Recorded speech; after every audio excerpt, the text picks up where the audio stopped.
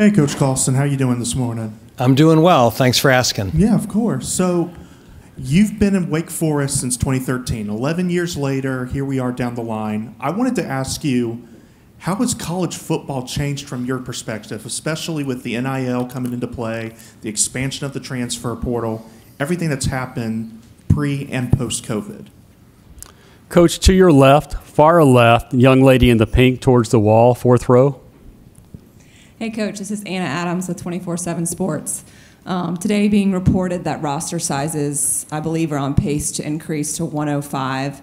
Just as you figure out how to allocate resources, what do you foresee as the biggest challenges there? It's just dealing with a bigger roster and scholarship. Well, Coach, to your right, third row, gentleman in the maroon shirt. Hey, Coach. Scout Hughes with WBRF. At this time last year, we had a different scheduling model for the ACC. Obviously, with expansion, we have a new scheduling model. How excited are you to play Duke and NC State more regularly and, to a lesser extent, North Carolina? we're very excited. When the old scheduling model,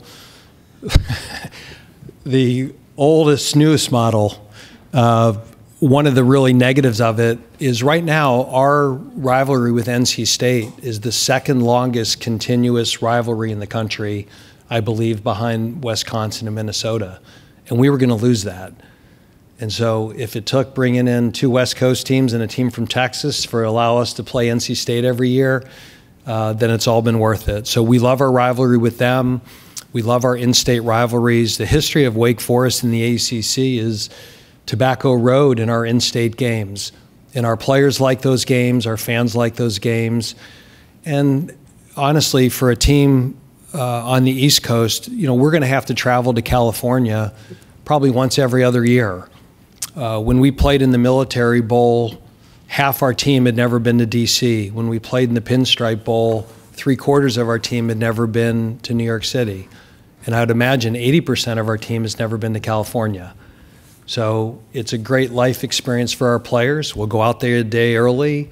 We'll do something with them, adjust to the time change. And I think it's all a healthy, positive experience for our student athletes. Coach, keep it on the right-hand side, far right, fourth row, David Teal. Dave over here. David Teal from the Times-Dispatch. Oh, David, I remember you well. Richmond days. Well, and when you were at Richmond, you competed in a league that was accustomed to multiple playoff bids every season, including your team. Did that become a part of your recruiting sales pitch? And related, how essential will it be for the ACC to be a multiple bid playoff league? So you're dating me now, but you know I was in that league when it went from the Yankee Conference to the A10 to the CAA, and that was certainly a sell in that league, that we were one of the stronger back then 1AA, now FCS conferences, that we consistently got multiple bids.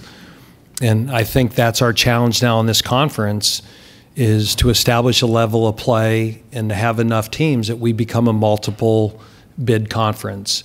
So the positive for us is, you know, being in the same division as Florida State and Clemson for so many years, right? The second that you don't win that game, your postseason hopes were dashed. And I think the good thing now is that you can maybe have a hiccup early and it doesn't eliminate your goal of making the playoffs. So I think it's a selling point. I think our challenge in the ACC and as ACC coaches is let's put a product on the field that warrants getting a second, third bid. And then once we get in there, we've got to make noise. You know, I don't think we have a football problem in our league. I think we have a perception problem. And the only way to change that perception is to put teams in, and then once we get in there, win those games against those other two conferences. Coach, thank you for your time. You can switch places with Jasheen, JD as he likes to be called. We'll have about 5 minutes with JD at the podium. Folks, again, please reintroduce yourselves or introduce yourselves to our student athletes, and we'll see where this goes. So, JD, we will start in the first row right in front of you to your left. Dan Tortora, Wake Up Call, DT.com. Your coach talked about the fact that you could all be in the NFL at this point. Why continue to play for Dave Clawson? Why continue to stay at Wake Forest and see this through all the way to the end? Well, it's a multitude of reasons. For one, I respect Coach Clawson a lot. I feel like he's a man of integrity. I feel like that he's not just a football coach. I feel like he's a life coach. So just being at an institution like Wake Forest sets me up not just for the NFL, but for life as well. Second, like we said last year, it didn't really go too good for us, and I feel like that, that this offseason we worked out with a chip on our shoulders. Our mantra was earn it, and I feel like they had to earn everything we do. And lastly, education. Wake Forest is one of the top educational schools in the country, and I feel like that coming back from my last season allowed for me to get my degree. And then also I'm thankful for Rotor Quad. They blessed all of us in a way for us to be financially stable. So just those reasons alone, I feel like what made me come back and just wanted to maximize my opportunity as a Wake Forest Demon Deacon. JD, we'll stay on the left side, midway, right in the middle. Cam Lemons, 24/7 Sports, Demon Deacon Digest. JD, you're in year 3 of Brad Lambert's defense. The defensive line returns you, Kevin Pointer, Kendron Wayman. There's a ton of snaps returning back. What should the expectation be for the defensive line going into 2024? Hungry. In order to play D-line, you got to be hungry. Like I said, we face creatures every week. So just the fact that, just offenses, high-flying offenses and stuff like that. So just being able to just, stop the tempo, change momentum. I feel like that, D-line is one of the most impactful positions on the team. And I feel like just by having guys, returning starters like Bryce Gaines, Kevin Pointer, Kendron Wayman, and then have up-and-coming guys like Carrington Lee, Tyler Walton, B.J. Williams. I just feel like that, we're a close-knit community, and we're brothers. So I feel like that, by playing for each other, I feel like that the ultimate goal is, just to be the best version that we can be. JD, still on the left side. Follow the center aisle up and then just to the left. Ralph Amsden, College Football Apostles. 3 years in a row you've killed NC State, but you're on a 2-year losing streak. I just want to know how much that game means to you, what it means to be able to show out in that game every single year. It means a lot. I feel like every game means a lot to me. But personally, just rivalry games, it stands out a little bit more because, it's the stakes for the best team in state. And I pride myself on being a Big Four team. I know the last time that Wake Forest was a Big Four champion was back in 2019. So just being able to play schools like Duke, UNC, NC State, I feel like it's a blessing because I feel like that I'm a part of the history. And then just lastly, they're a good team. I respect those teams. So just being able to play against them, we have a chip on our shoulder. So we just got to show up and show out. JD, to your right, about the 4th row, hard right. Mike Barber, Richmond Times-Dispatch. I'm curious, in your career, how has your pass rush skills and your methods, how has that developed and changed in your time? Just being a student of the game. I feel like that each and every week, we face different tackles. Not every tackle is the same. So just watching film and seeing their tactics and how they pass set, how they protect the quarterback. So I know which type of moves that'll work this week. Watching previous games where they face other pass rushers and stuff like that. See what moves that they worked on or that they hit. Either it worked or it didn't work. So just trying to apply that to my game. Just being a student of the game will probably take me far. JD, your last question from the podium. Given your experience, how will you know that the defense had a good preseason camp? Just by swarming to the ball. I feel like we pride ourselves on defense, just to fly around, have fun. I feel like that, my mantra is see ball, get ball. So wherever the ball is at, we try to swim around the ball because, the ball is the program. And if you're around the ball, good things can happen. JD, thank you. We can switch places now with DeVonte. DeVonte Gordon with us for a couple of minutes. Folks, same protocol. Please introduce yourselves in the media outlet with DeVonte. Big smile heading to the podium now. DeVonte, we will go right side, 4th row, 5th row, hard right. Mike Barber, Richmond Times-Dispatch. DeVonte, what is the hunger in the program, considering the way last season went, considering where you're at in your eligibility? What is sort of the mindset and the hunger for you guys this season? Yeah, I'd say the hunger is high. Obviously, last season didn't go as we had planned, but that kind of motivated us this whole offseason. We've been working as hard as we ever have. I know a lot of guys in my room and every other room and on the team, feel as though we left something on the table. There's every different direction you can say that went wrong last year, but at the end of the day, you got to take accountability and look at what you did wrong yourself. And I think that's something that everybody has really embraced this offseason. And I think we're ready to, attack this camp and see, how far we can take it this season. DeVonte left side, first row right in front of you.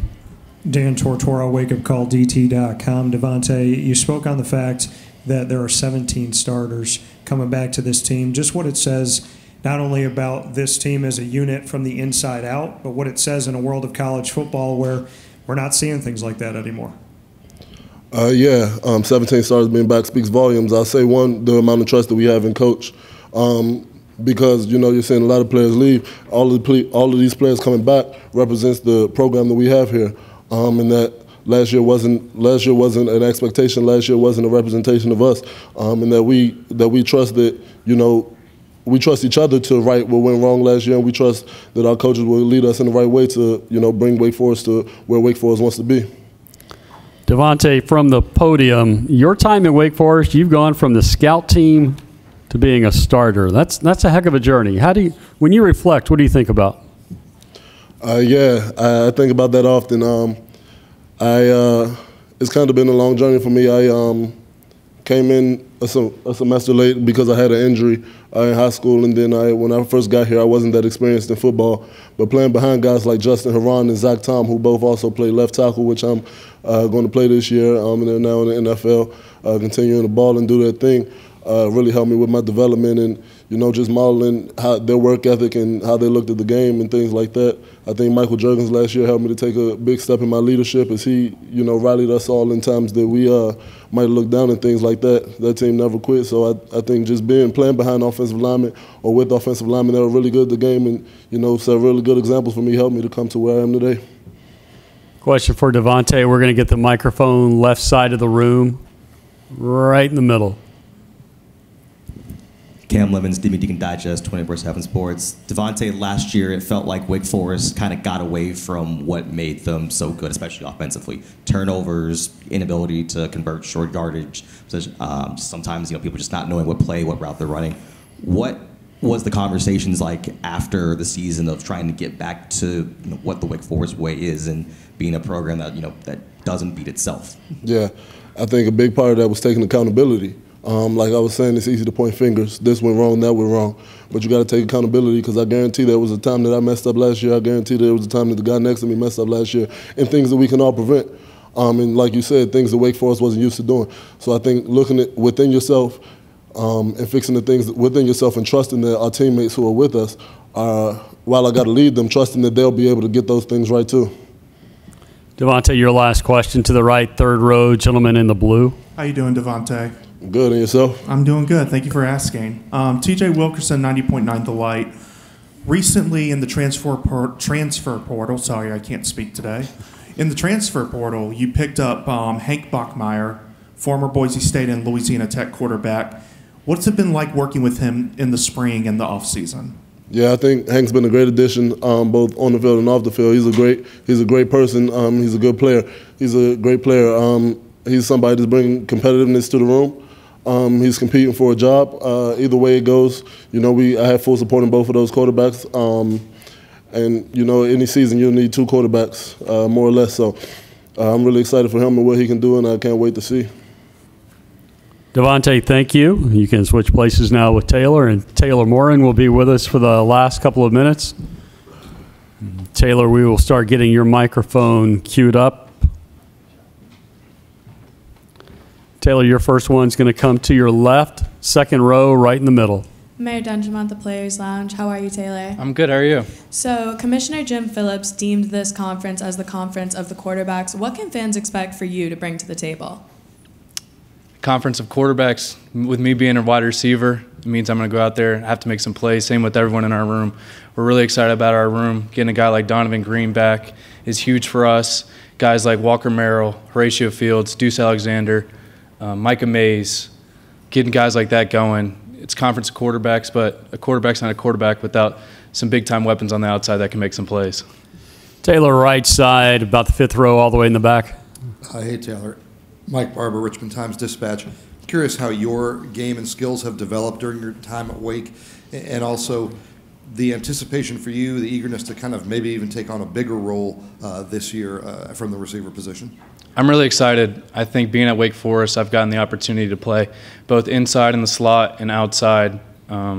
So being able to learn from the best of the best, it feels like our receiver room over the past couple of years has really been top notch, and being able to learn from those guys has truly been a blessing. Learning from a coach like Coach Higgins, former wide receiver coach, and our current receiver coach, Coach Confessor, it's truly been a blessing, and I've been had the opportunity to wear multiple hats within the offense, with also on special teams as well. So I'm very fortunate to be in the position that I am today. Taylor, back to the left side, just behind the young lady who asked the first question.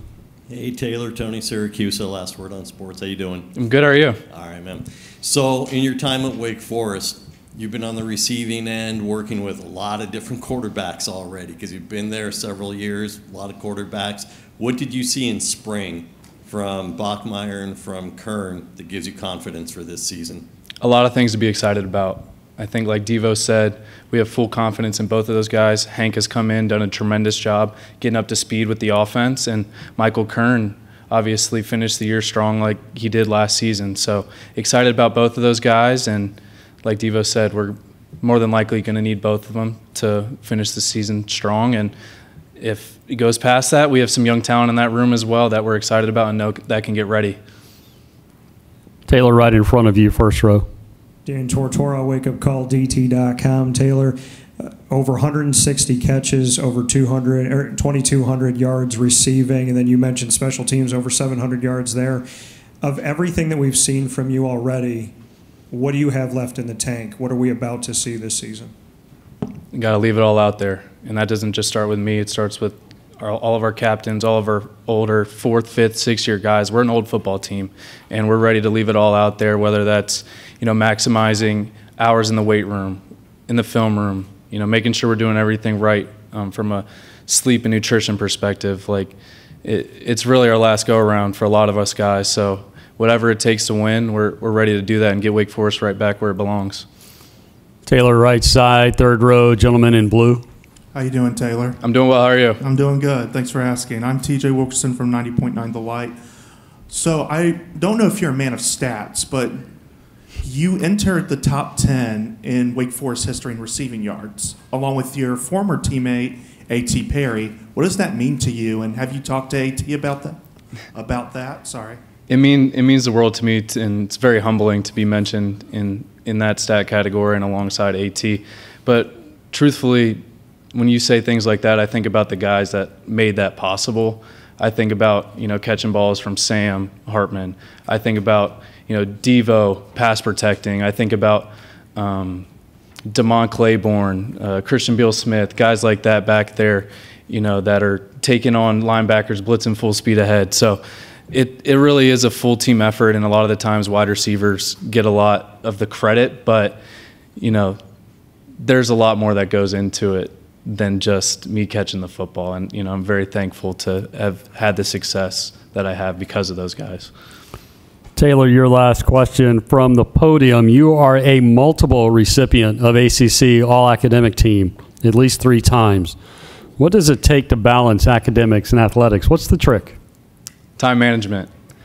You don't come to a place like Wake Forest and not go after it and getting a meaningful degree. So just figuring out time, planning ahead to be able to study, and then make sure that's not taken away from what I have to do on the football field. So time management is huge, and I've been very fortunate to be able to get my undergraduate degree in engineering from Wake Forest, and now I'm working on my MBA degree, finishing up in December. So that's something that I'm really excited about, and like Devo said, we're trying to win the game of life, not just the game of football. So it's truly a blessing to be able to go to school like Wake Forest.